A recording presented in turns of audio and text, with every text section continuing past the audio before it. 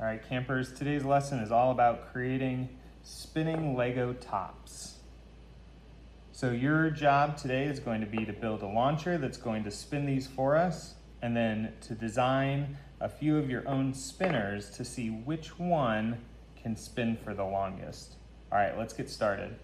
Just as a general note, my colors that you see in front may be different than the colors that you have at home.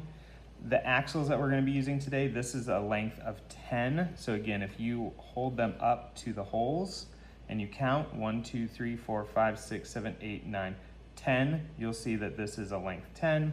We have one length 7, two length 6s, and one length 5 today. So you want to make sure that you have the right colored axles, or the right length axles. They may not be that same color that I have right there. All right, so getting started. First, we're gonna start with our 1x7 lift arm. And we're going to place into it 2 of these length 3 pins. You'll notice that there is like a little groove that's hanging out. That's gonna go down. So we're gonna go the groove side down. And we're gonna go ahead and place one at the very start. And then we're gonna place another one right there. Then we're gonna take one of our 1x15s and we're gonna go with the black pins. We're gonna go on the second. We're gonna go on the 5th, so there's a gap of 2 and then a gap of 3. So 1, 2, 3, and then our pin. And I think that's the 9th one in.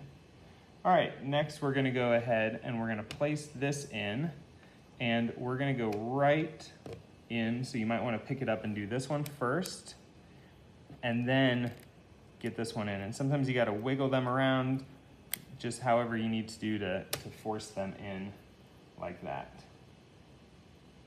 All right, then we're going to take our L and we're gonna go ahead and we're gonna place our L. So see how the long end is here, so we have a little bit of gap and then it turns, kind of like that. All right, now we're gonna grab our length 5, so the shortest of the axles, and that's gonna go in right here. So from the L, we have 1, 2, 3, and then in the 4th slot here. What we're gonna do is we're gonna kind of turn it, and we're gonna add in this gear that has 8 teeth, the smallest gear, and we're gonna put that on the bottom, just like that. And then we're gonna take one of these, the 40 tooth gears, and we're gonna place that on top, and you're gonna have some extra axles sticking out. Next, we're gonna take one of the length 6s, and we're gonna go right in this slot here. And then on the bottom, we're gonna put one of these 40 tooth gears. Sorry, I've got this kind of all turned around. I'll kind of turn around and show you guys. Okay, so we got just like this. So there's my L, and we've got these. Make sure that when we're turning these, that we've got just a little bit of wiggle room. We don't want too much friction, so just a little bit of wiggle is okay. We don't want it to be too tight, otherwise when we spin it, there's gonna be too much friction. Okay, then we're gonna add 2 of these bushes. We're just gonna push these down and in.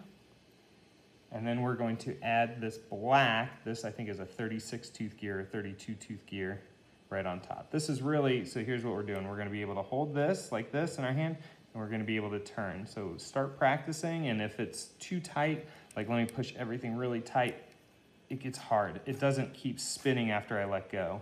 So we wanna make sure that there's a little flexibility in there so that even after you let go, like that, it continues to spin. All right, and then we're gonna do one more of the length 6 axle, and that's, if I'm counting, we're going 1, 2 away. Okay, and then underneath on the bottom, we're putting another one of those 40 tooth gears, and you'll notice that there's a gap. These should not be touching, okay? So if you accidentally put it here, that's not good. There should be a little bit of gap between these. And then on top, we're gonna take our 24 tooth gear and we're gonna add that, and that's gonna line up with the 40 tooth gear. So watch, as I turn it, there we go, now it's spinning. just like that. Okay, make sure that everything's not super tight. We don't have too much friction. If you need to loosen it up a little bit, it should be able to spin freely after you let go. Maybe get a little more tension. All right, so this is our launcher. Now what we're gonna do is make our spinners. So we're gonna make 2 spinners. So I'm gonna set the launcher aside. And the first spinner is just gonna be on this length 10. We're gonna just kind of put a 40-tooth gear and then a 24-tooth gear, just kind of like this. And you can kind of adjust it however you want.